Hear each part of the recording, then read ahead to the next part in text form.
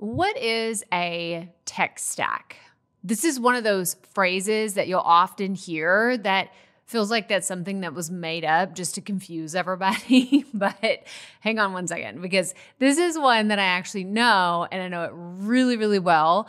And so a tech stack is simply the tools or the apps, the software, anything that you invest in that is technology, and it helps you do your job, create your content, record a YouTube video, help you with a podcast episode, like all of those apps and software that make up all of those that help you record your content or edit it or publish it. That is your tech stack. So today we're going to talk about your content tech stack and the tools that I use all the time that help me create content for the podcast, for my YouTube channel, and how I use them. So let's get right to it.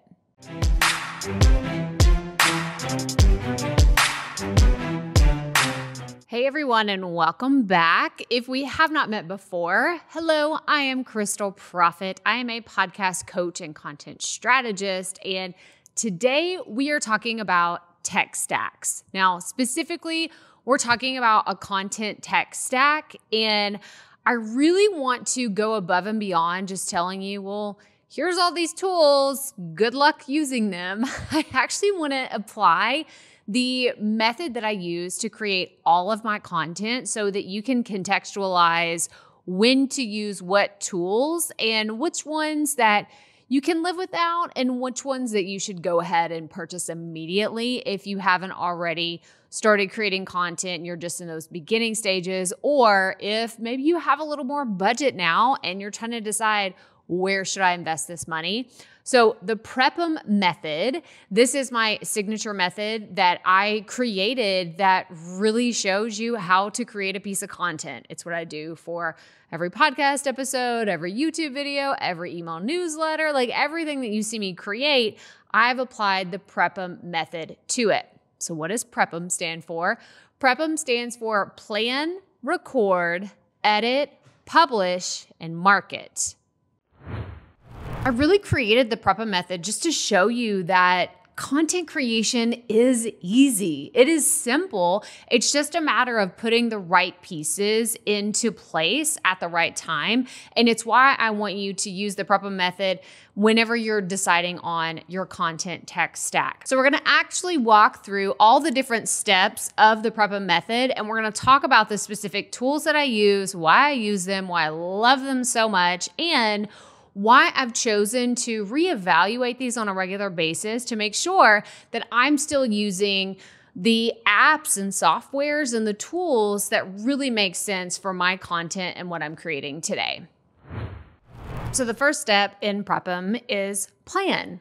This is probably my favorite, which is not fair to say because I'll probably say that about every single step in the Prep'em method, but I love to plan. It makes my heart so happy to plan 2 weeks from now what I'm going to be doing so that I know what to focus on today. And there have been some tools that are absolutely crucial to this, and I use them every single day. I'm actually using one right now to record this episode today, and it is Asana. It's my lifeblood. It really is. I use Asana in every facet of my business, and I also use it in my personal life. I use the free version of Asana forever. I'm actually an Asana ambassador, which is super cool, like feather in my cap. But I love it so much because it helps hold me accountable. And if you've been around here for a while, you've probably heard me talk about accountability, whether you have an accountability partner or you have someone that will check in from time to time and say, hey, how's that going? Do you need help with something? And Asana is the thing that holds me to a deadline. I am a textbook procrastinator. I really am. I mean, it may look like I get a whole bunch done, but left to my own devices, I would procrastinate everything.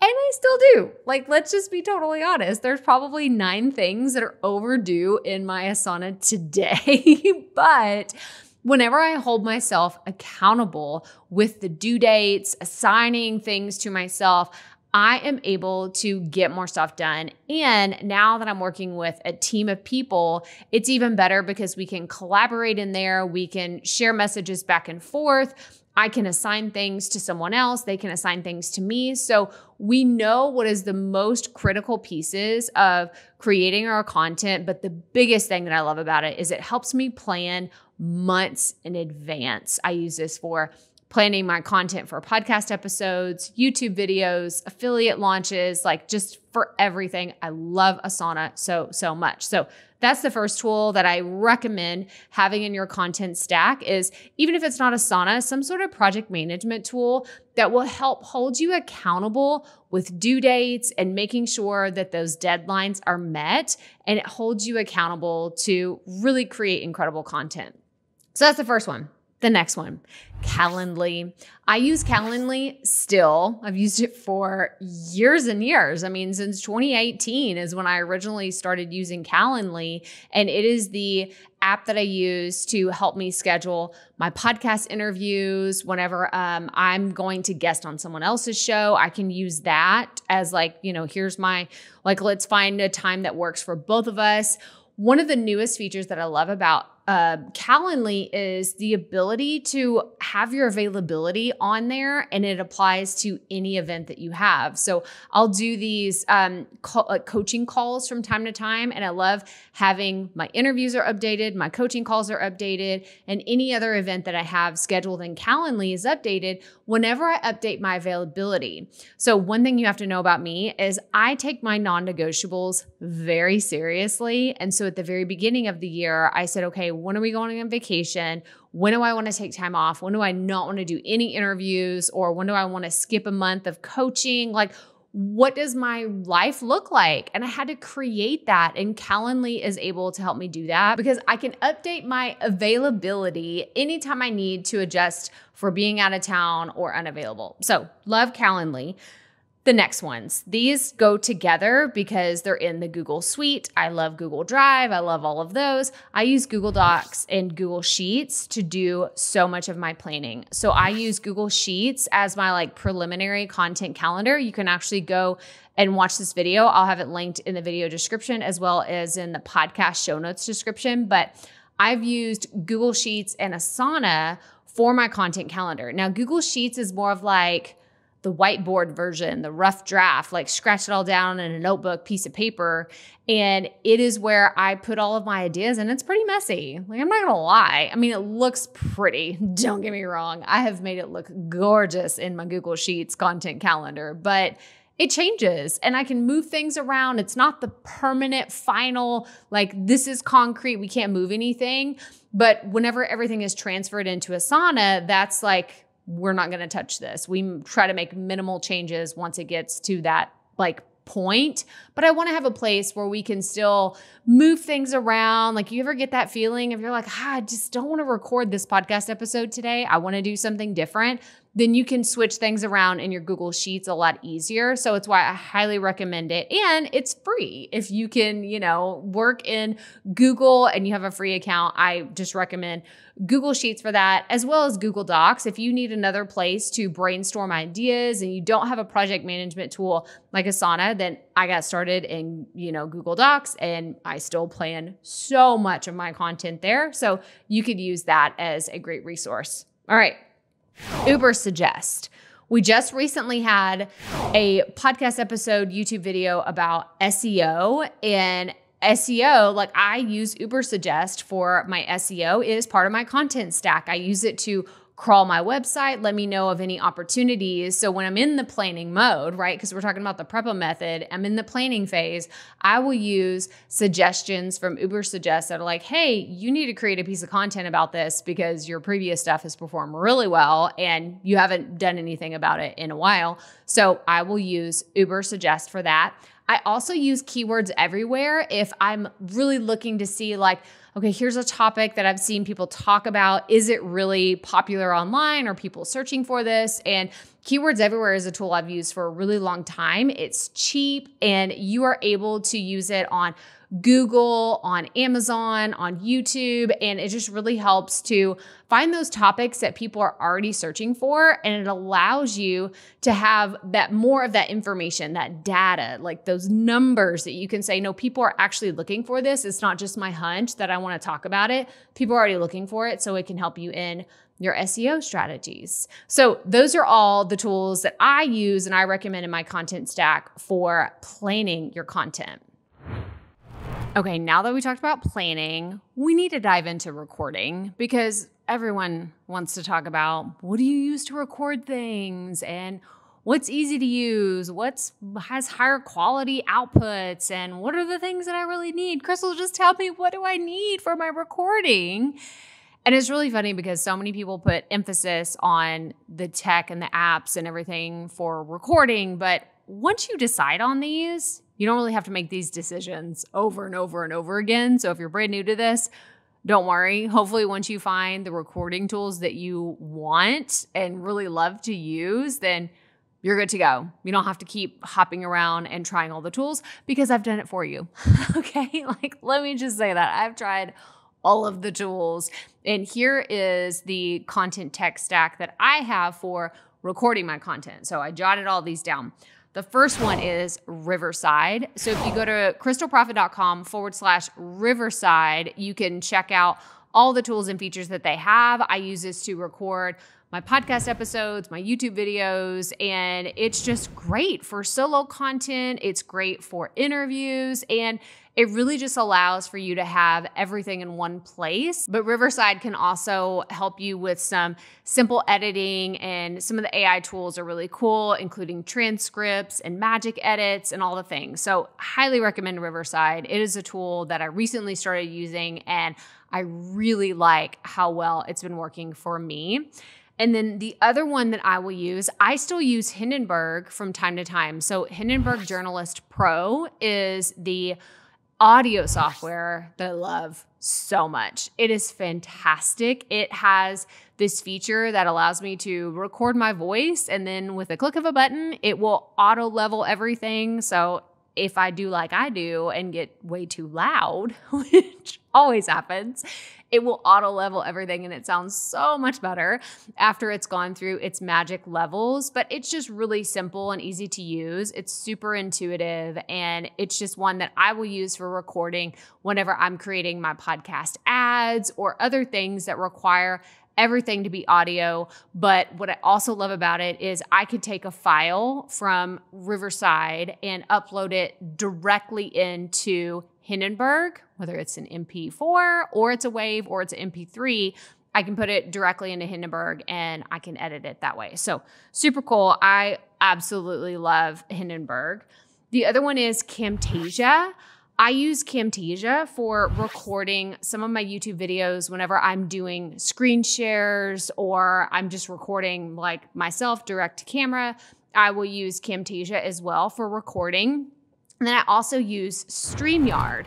Now, StreamYard is a great tool if you want to go live and, record your content that way. You want to stream it out on YouTube. They even have Instagram now. Like, StreamYard is fantastic for streaming live content. You can go to crystalproffitt.com/StreamYard to check them out. I'm an affiliate for so many of these companies. I talk about them all the time, but these are the ones that I use to record my content. So make sure you go check those out.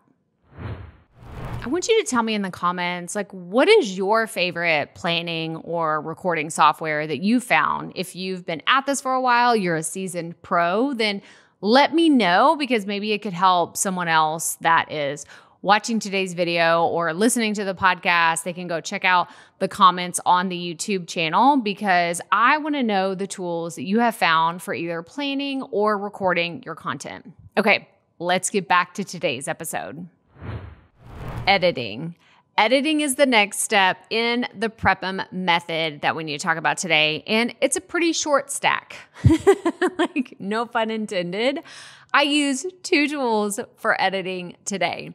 I use Hindenburg and Camtasia. So we've already talked about these. These are the ones that I've already mentioned for recording content, but these are the ones that are just so easy. Y'all, I've tried all of the tools. And when I say all of them, I mean all of the tools. And these are the ones that I have just settled on. They're very simple. They don't have so many options to make custom edits that it feels very overwhelming. I have found this with some of the pricier, fancier tools, and I'm just a simple lady. I just want to be able to record my content and edit it with ease. And so these are the ones that I have settled on. I have recommended so many others over the years, and these are the two that I've settled on. So keep it simple. You don't have to be so complex when it comes to editing. I knew I was taking a risk at having Wally make a cameo if I came in here, but we needed to get comfortable for this section of the Proffitt method, because when it comes to publishing, this is where my tech stack is its heaviest. So let's talk about what I use to publish content. The first tool we need to talk about is TubeBuddy. So TubeBuddy is a YouTube API that allows you to really hone in on those tags and keywords and optimize your video. That way you can get more views and rank your videos higher. I've used this for the last few years on my YouTube channel. You can go to crystalproffitt.com/TubeBuddy to check it out. But it's one of those that I can't live without it. I'm pretty spoiled by it. And it just reminds me of, like, there's literally a checklist of every single video. Whenever I upload it, it's like, hey, don't forget to put a card on there, or you really don't have a tag that's listed in your title, and you could make your video so much stronger if you do this, this, and this. So highly recommend TubeBuddy. The next one we need to talk about is BUZZSPROUT. I'm really surprised it hasn't come up before now, because if you've been around here for a while, you know how much I love BUZZSPROUT. I talk about it all the time. I actually was just in a Facebook group the other day, and I wrote this down in my notes. It says, someone posted, "Where do you host your podcast? I'm thinking about moving our podcast to a new service and would love current recommendations." There was an outpouring of love. I mean, this group has thousands of people in it, and there was an outpouring of love for BUZZSPROUT. So make sure you go check them out. I am a BUZZSPROUT creator. I've been with them since the beginning of time, or the beginning of my content creation journey. And you can go to crystalproffitt.com/BUZZSPROUT to check them out. I love all the features they have for publishing and marketing. I'm skipping ahead a little bit. We're not quite there, but we will talk about them again in marketing. But when it comes to publishing, all you have to do is upload your content, and then you are able to publish it to all the places where you want your content listed, whether it's Apple Podcasts, Spotify, it's YouTube now. They even have an integration to publish your podcast directly to YouTube. So go check out BUZZSPROUT. They are just the best. They are the best when it comes to podcast host. Now, the next one that we need to talk about is co-host from BUZZSPROUT. Now, this is not necessarily a free plan feature or one that just automatically happens whenever you join BUZZSPROUT. You have to be intentional about using co-host. It is worth every single penny. And it is one of those things where you upload your episode and it processes it. This is their AI tool that processes your transcript. It transcribes everything, whether it's a solo episode or an interview, and then it uses that to generate blog posts, your titles, a description. It will create social posts. Like, so many incredible things happen with the BUZZSPROUT co-host tool. I use it every single time I publish a brand new episode. I use the co-host app. I know. We're talking about things and we're not talking about you. I'm so sorry, but highly recommend co-host from BUZZSPROUT. And now the last two tools that we need to talk about is WordPress, because WordPress is where I publish my podcast show notes. So this is my website builder, and it's where I publish all of my show notes, and I just couldn't do what I do without my WordPress website. So of course it's part of my tech stack.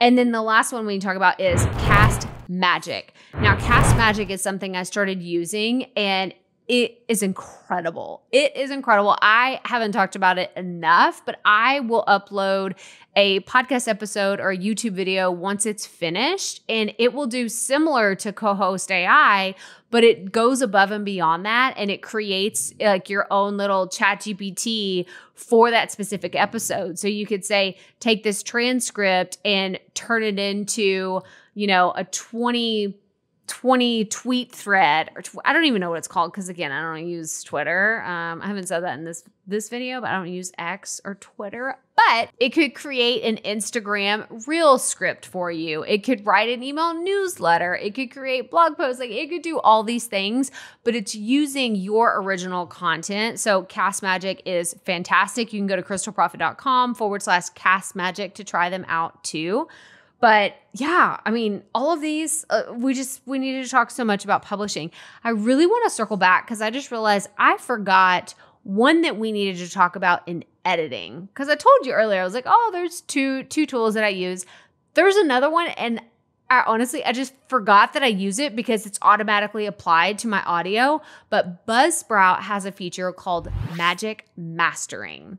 So this goes to show you, like, it's just a tool that I use, and I forgot how amazing it is. But if you were to listen to a raw episode, meaning like I just finish it and I publish it, you were to just listen to it on my Google Drive, it sounds very different than an episode that went through Magic Mastering. So I do also, we'll categorize that as part of my editing tech stack.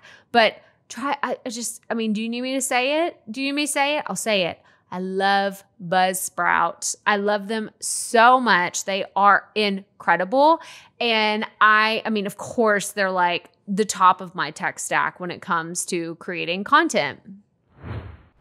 Okay, and last but not least, in the Prep method, we have marketing. Now, if you are not new to the podcast or the YouTube channel, you know how much of a digital marketing nerd I am. And I love talking about my tech stack for marketing. So the first one that we need to cover is ConvertKit. So I've talked about ConvertKit many times on here. I've been partnering with them, I feel like forever. They are so incredible, and they are my email service provider. So it is how I promote all of my episodes every week. If you're not on my email newsletter, you can go to crystalproffitt.com, go all the way down to the footer, and there's a place to get on my email list. This is the best place to get updates, know about resources, and hear stories from me that you will not hear anywhere else. They are all original stories that I share in my newsletter, and some of them are quite the doozies that I put in there, but that's what it's there for, to share more about the fun things that we're doing at Proffitt Media. And ConvertKit is just one of my favorites. It's super easy to use. It's continuously evolving and getting better. And if you need an email service provider, I highly recommend checking out ConvertKit. But again, it goes in my marketing tech stack for all of my content. The next one is Canva, right? You have to have some visuals to represent your brand, whether it's for your YouTube thumbnails or it's for my sound bites. I will create these pictures that I use for promoting the podcast every single week. And so the visuals that I use for Proffitt Media, for the podcast, for YouTube, all of that is created in Canva. I'm in Canva at least once a day, working on something or thinking of new ideas. So I love Canva. Go check it out if you have not. I actually have this video right here that it's how to create a soundbite using Canva. So check it out. If you are a podcaster, it's one of my most popular videos. People love this video. So make sure you go check that one out. But the last three are all within BUZZSPROUT. Again, I told you, I know this episode today was not sponsored by BUZZSPROUT whatsoever, but it has the things that I use on a regular basis, which is why I talk about it so much. So BUZZSPROUT Soundbites, I use these to market my episodes. I have several videos on how to create soundbites within the BUZZSPROUT app and what that looks like. I also use BUZZSPROUT ads. ads. Now, I don't use it necessarily to always promote my podcast, but it is something that I've played around with, and I want you to go check it out and see if it's the right fit for your show. So the way that BUZZSPROUT ads work, and I'll link to this video right here to show you, like the breakdown of everything you need to know. But the main thing is it is a podcast ad that is played on your show, and you are making money from it. So there's two ways to use podcast ads. You can make money from other people running ads on your show, or you can promote your show and be on someone else's podcast. So it's a very cool, intuitive platform that allows other BUZZSPROUT creators to help promote other shows. And I highly recommend it. If you have some spare budget in your marketing this year, then try out BUZZSPROUT ads and see how it works for you. But the other one is dynamic content. I love dynamic content. When dynamic content came out, like I still remember this. This is how long I've been with BUZZSPROUT. I remember when they were testing the idea and I had access to the tool before anybody else. And I was like, oh my gosh, like this is what I have been looking for. I have been wanting to record something and blast it on every single one of my episodes. And this is the tool that allows you to do that, whether it's a pre-roll ad or if it's a mid-roll announcement you want to have, or it's something that's post-roll after your episode is done and it's like a quick reminder for, an upcoming event, whatever it is. I love the dynamic content that you can use within BUZZSPROUT to not only market the content that you're creating, but other aspects of your business, which is why it's so important to have this as part of your content tech stack, because it will allow you to give timely announcements to your audience or talk about promotions. And I could just go on and on about why I love BUZZSPROUT's dynamic content, but I have videos about it. I have podcast episodes about it. So make sure you go check those out. So there you have it. That is my tech stack for the Prep'em method. And most of these haven't changed too much over the years. Sure, I have endorsed different recording studios or some of the different editing, but at the end of the day, you really just need to follow the Prep'em process. Again, that's plan, record, edit, publish, and market, and find the tools that will help you in each of those stages. Now, you will notice that a lot of these are used for multiple purposes. It's not like you need 10 things just for recording and 5 things for planning. Like, there are a lot of these that are free or, very affordable options that you can go with, but always look for things that work for you and work for your budget. But I want to cover a few questions that I always ask, okay? Because one of them is, what makes a good content app? And I always look for, my default is, what are their help resources? So I want to give a huge shout out to ConvertKit again, because they have incredible YouTube videos, help articles. Their customer support is incredible. Again, with BUZZSPROUT, they have great help articles, YouTube videos. Their customer support is incredible. We see a trend here, right? I always look for companies that really invest in your customer success, because whenever you have success with their application, it's easy to use, it functions the way that you expect it to, you're going to have a better experience and they're going to have happy customers. So I always look for people that are making big investments in their customer happiness, because they are the ones that are going to win time and time again. But the other question is, do I still need this? And really what that comes down to is evaluating your tech stack. Yes, you do need to go back through your QuickBooks or whatever budgeting, billing software that you're using and evaluate. Don't be one of those people that is subscribed to 10,000 things and you're like, why is this so expensive? Now I understand why my content is stressing me out. It's costing me thousands of dollars a month for all of these applications that I don't even use. And yes, even those $20 ones add up really fast. So make sure that you are checking on at least a regular basis. I do this quarterly. I will sit down. I will look at everything that I spent over the last 90 days and ask myself, do I still really need this? Am I using it on a regular basis, or am I using it enough to justify the cost? Maybe I need to downgrade my plan. Maybe I need to upgrade others. And maybe there's some that I don't need to use it for the next 6 months. I'm just going to use something else, or I'm going to see how my content or my business operates without it entirely. But don't be one of those people that just signs up for all these free trials and then all of a sudden you're in the hole and you're like, wait, where did that $500 go? Oh, wait, I was signed up for all these $20. I signed up for these free plans that all turned into $20 hits that hit my account all at the same time. I've seen it happen so many times. So evaluate on a regular basis. What is your tech stack? Is it meeting your needs? And are these still the tools and resources that you need to have? But that's all I have for you today. Hopefully you enjoyed today's video all about the content tech stack. And I would love to know if you have any questions, make sure you post them below or reach out. If you're on my email list, let me know, what are your questions about the content tech stack? Because maybe that will be a future video for the YouTube channel or maybe a podcast episode. And if you have a question, do not hesitate to reach out. You can always reach us by emailing crystal@crystalproffitt.com. And that's all I have for you today. So make sure you are subscribed or following wherever you are listening or watching today. And as always, remember, keep it up. We all have to start somewhere.